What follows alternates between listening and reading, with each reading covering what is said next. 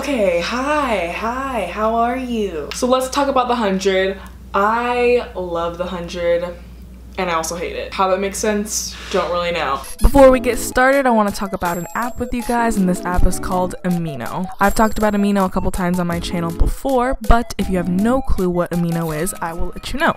I like to describe Amino as an all-in-one social media app where you can communicate with any community you're in. You can do so many things on Amino. You can make blog posts, quizzes, wiki entries, polls, normal posts, anything you want, and connect with fans all over the world. So if you're wanting to get more involved in the 100 fandom, I definitely recommend go checking out this app because it honestly just submerges you straight into the 100 fandom with fans. You guys all love the same thing, and honestly it helped me a lot by catching up because I've been kind of slacking when it comes to the 100 fandom. So yeah, it's a winner to me. One of their more recent features on the app is actually the live tab. So on the live tab you can actually see real life people doing things in real time. So you can see how many people are on the like post, on the chat rooms, in the poll center, and hang out with them there. And Amino doesn't just stop with the 100 Amino. They have tons and tons of Aminos for any fandom you're in. If you would like to follow me on Amino, my Amino is at tcodlevel. I will link to it in the description box down below, as well as a link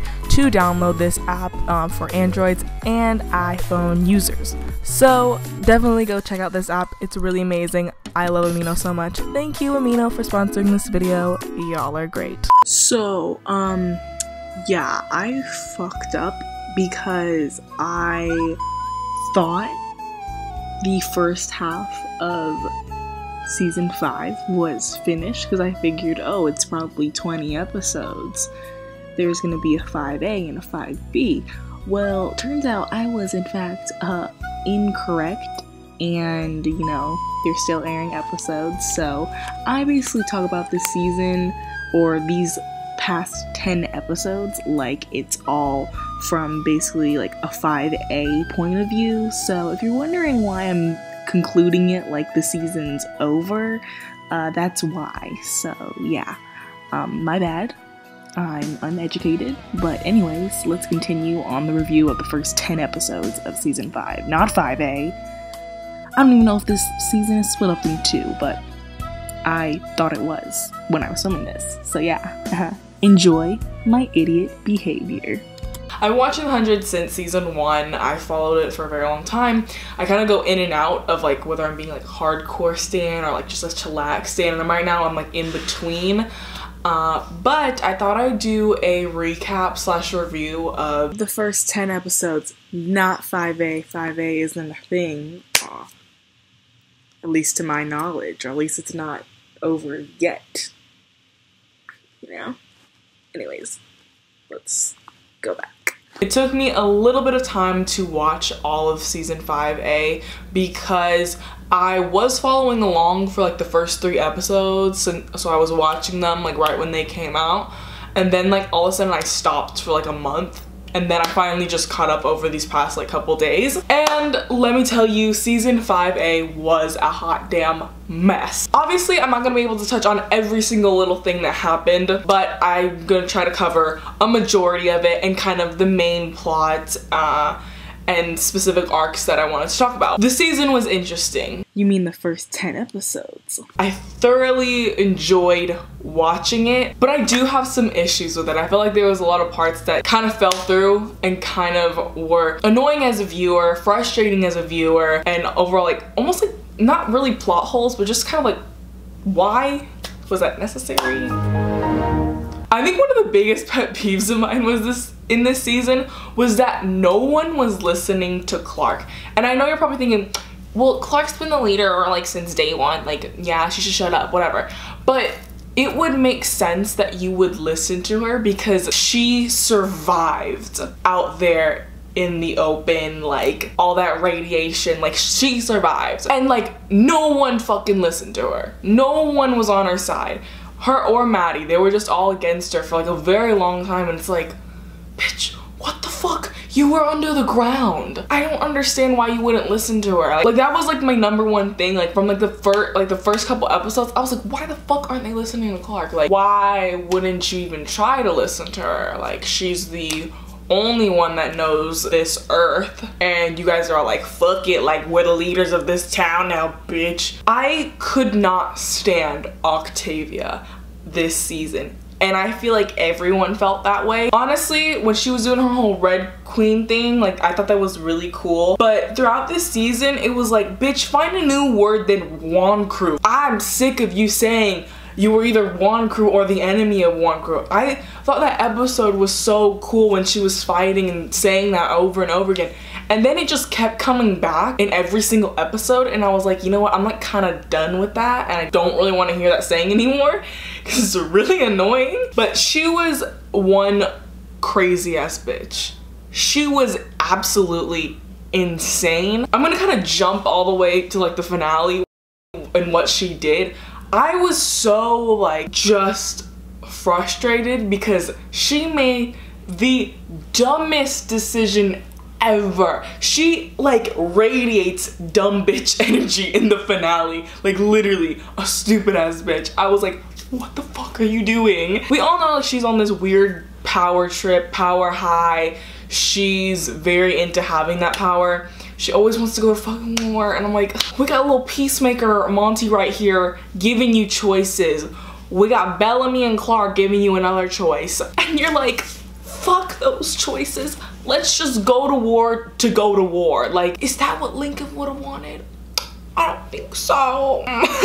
3 choices. She could either go to war, she could either surrender and keep the land that they were on, or she could have just stayed there and not have anything to do with the prisoners and the Shadow Valley, whatever it's called, and stick to their algae farm and, you know, make their own civilization over there on their side and just keep it, you know, everyone just stays in their own lane. And she was like, fuck it, let's go to war, bitch. And then so frustrating when she's like, my brother poisoned me, how rude. And then she's like, all 3 of you, Inja, Bellamy, you guys have to fight to the death because you're traitors. And then she's like, hey Bellamy, I don't want you to die, so here's some tips and tricks. Here's some life hacks for you in the battle. Why don't you just call it off if you don't want him to die? And like 3 people told her that, and she was like, no. And like Monty's telling her all this stuff. He told her about the algae farm. He told her not to put Bellamy into battle if she didn't want him to die. And then Monty also kept calling her a dictator, and she was like, stop calling me a dictator. I'm like, well bitch, you're acting like a dictator. Maybe you should look up the definition of a dictator, because that's pretty much you right now. So like, I don't know if you know English. Maybe there's some Wonkru language that translates to dictator, because that would be you, bitch. So talk like a duck, walk like a duck. You are a duck. Like, I had one episode where I thought Octavia was like pretty dang cool, and it was anything that when she was in the bunker, I was like, dang, like she's really out here like doing that. And then like she got out and like was fucking insane. And the relationship with her and Bellamy this season was very tough to see, because honestly, like, they both care about each other a lot, and we have all these moments. I thought when they reunited was so sweet, and I wanted to cry because I was just like, my heart's like really breaking right now, like it's really aching. And I loved that scene so much. And then after that, like it really, like, Octavia was just being very annoying in my opinion. And like, in some ways I get it, in some ways I don't. It's a very conflicting sort of, are you an enemy, are you not, are you an enemy, are you not sort of situation happening right there. So I was just kind of like really like taken aback. And then when she burns down Monty's algae farm, I was like, that's it, bitch, you're over, you're canceled in my book, because like Monty worked so hard, and I love Monty so much. He was the only one with a goddamn brain cell in this show, and you burned down his hard work. That's a bitch move, and I don't like that. And I really liked Bellamy and how he kind of handled the situations that he was in, and how, you know, he was telling all these people that they need to sacrifice blah blah blah blah, but he wasn't willing to sacrifice his own sister for the greater good, I guess. And then he finally like did it, and, you know, took one for the team and, you know, did all that. So I think that was a very big tell in his character and character development, because he was kind of getting called out a lot. And I feel like Monty's another character that really does call people out on their bullshit. So, you know, they're like, oh, we can't let any more innocent people die. And he's like, what about all the people in Mount Weather? Or was it Octavia that said that? I can't remember. I loved Murphy this season. I loved his whole character development and all of that. It's been a very long process, which I enjoyed throughout the seasons, because a lot of times when shows do character development, they like to do it very quick, and they like to like just have a change of heart within like a 1 to 2 episode like ratio, to just be like, hey, we hate you, hey, we love you. But for Murphy, it's been a long process of truly like waiting to see if he was a good guy or bad guy, and he would do nice things and he would not do nice things. He would run away and he'd stay, and it was all really weird. And now I feel like he's finally at a point where it's like I love his development and I like his character a lot. But you still had that sort of like wishy-washy space when, like, in the first episode, like in the spaceship, where he's kind of like isolated. So yeah, he's always gonna be that weird character that you don't really know what side he's on and where his morals kind of lie and all that stuff. I'm a very big Murphy and Raven shipper. I have been since season like 4. I love their chemistry, whether that be friendship, whether that be romantic. Like, I love their scenes together. I think that they just have a very good dynamic to them in their scenes.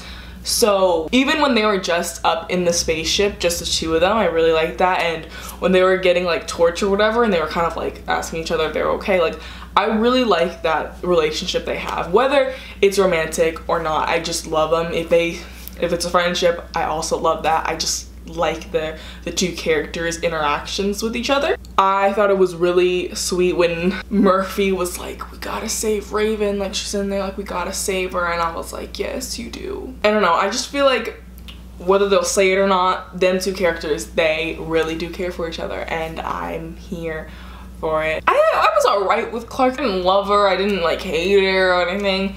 I'm kind of tired of always bringing it back to Lexa. I loved Lexa. I loved Clark and Lexa. I don't know, like, I think the 100 fandom is kind of getting tired of that, of it always coming back to Lexa. So it makes sense why they did it, because that's why she doesn't want Maddie to become the commander, because the person that she loved, Lexa, died from being commander. I didn't fall apart when they mentioned Lexa. I feel like I've kind of gotten over it. Like, it's been a while since she died, so I feel like I'm pretty like over it. But the whole new thing with like Raven and the pilot, forgot his name, I'm sorry. That whole thing, like, I was kind of here for it. I think it's kind of a ship or whatever. They kind of had this like enemy, frenemy, friendship, ally relationship that was like very conflicting. And it was like, hey, like, I'm gonna stab you, but then I'm gonna put a band-aid on it. But I'm gonna take the band-aid away. Oh, but here it is. Oh, but like, it was like just like a lot that was going on. One thing happened, and I'm just so Zeke and Raven kissed, and that is amazing, and I'm here for this ship. I really needed that to like boost up my mood. So yeah, they're amazing. Let's continue on with this review that's not that good, but it's okay. What's her name? Diyoza? Is that her name? I don't know. She was the main villain this season, her and the prisoners. It was interesting because it was a villain, but then it was truly like a white colonizer thing that happened. But it was like a white colonizer taking over some white land, so that was owned by Clark, which she is a white person, so it was just kind of like, what are you gonna do? Like, that's just white on white crime. So I don't really have anything to say on white crime. I think I was underwhelmed by the villain arc thing. I think the point of them was trying to make Octavia more of a villain than Diyoza, because even though Diyoza was technically the main villain, it kind of shifted over to Octavia because it wasn't like Octavia was doing anything to really help. She was kind of becoming her own enemy in a sense, which is also what happened to Diyoza and her baby daddy. Forgot his name as well. What is his name? I don't know. I just know he's Diyoza's baby daddy. That's all I know. I really liked it when Murphy and Amori finally got to Raven and Echo, and the pilot, forgot his name, I'm really sorry, I keep forgetting names. Whenever they finally get there and they start making this plan, and like Murphy kind of has this like fuck it, I'll do it myself type of energy, and I was like kind of here for it because it was so like Murphy fashion, and Murphy was like fuck it, I'll just do it, like whatever. He just like goes over, like they're like planning this whole thing, and then he just like walks away and like stirs up some drama. He just stirs up a little mess, and he's just like bye. Whenever like it was like Diyoza and then baby daddy's army, like they were like head to head and they were just like talking and like fighting about, you know, like the cure or whatever, and Murphy just is behind one of them and just chucks a rock and then starts the fighting, and I was like, you are a little shit, but that is amazing. I really loved that because he was just like, once again I gotta do everything myself. Diyoza being pregnant was like, what the fuck? Like what does that do for us right now? What does that information do for us right now? I want to see where that heads, because right now I was kind of like, what the fuck does this have to do with anything? It really didn't change that much for me, other than her baby daddy didn't kill her because of the baby inside of her that is his. So that happened. Other than that, I was like, please tell me more, and how is this gonna do anything, you know? Obviously it's gonna come back, but for this part of the season I was like, what did we need to know with that information? I think they could have made that whole pregnant like scene a little bit better if it was like her and her baby daddy like fighting, and then she reveals it to not only her baby daddy but also to us that she is pregnant. It would have been more dramatic in my opinion, because it would have been like da, da, da, da, da, and it's like ugh. This whole thing between Octavia, Clark, and Bellamy and all of that, it was conflicting, and it was just like, what's going on? Like, I don't really understand what's going on, but like, okay, like it's fine. As much as I do want Bellarke to happen, I've been a Bellarke stan since like season 1, as has many people, and Clexa happening didn't really shift my views on Bellarke. I feel like they still have really good like on-screen chemistry. Bob and Eliza have really good chemistry on screen. You know, I'm just waiting for it to become canon at this point. I also liked Clark having someone that she cared about so much, that she's truly never cared about before, like this.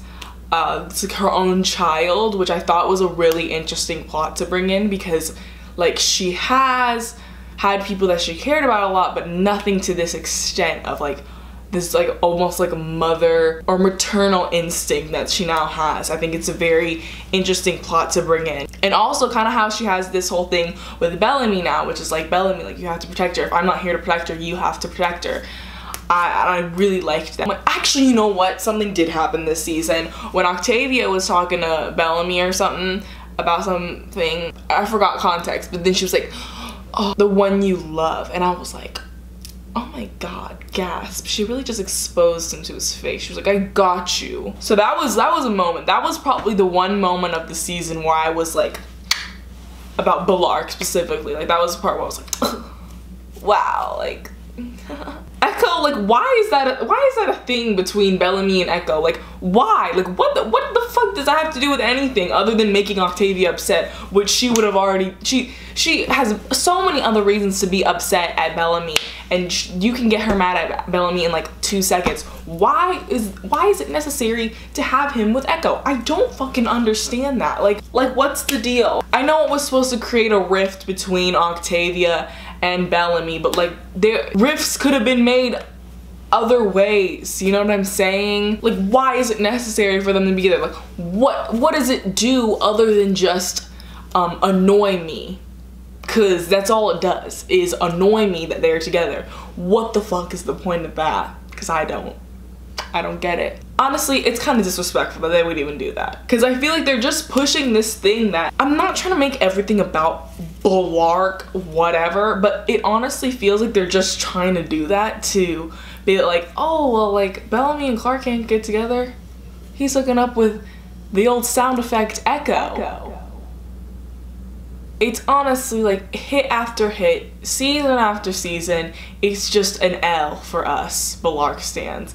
And I just am tired. Getting through those 10 episodes was a little bit tiring because I'm like, what have I done to suffer through this idiotic behavior? You guys are all stupid. Not one single character on that show has any sense. None of it. And I don't have anything to say about Maddie. She's a child.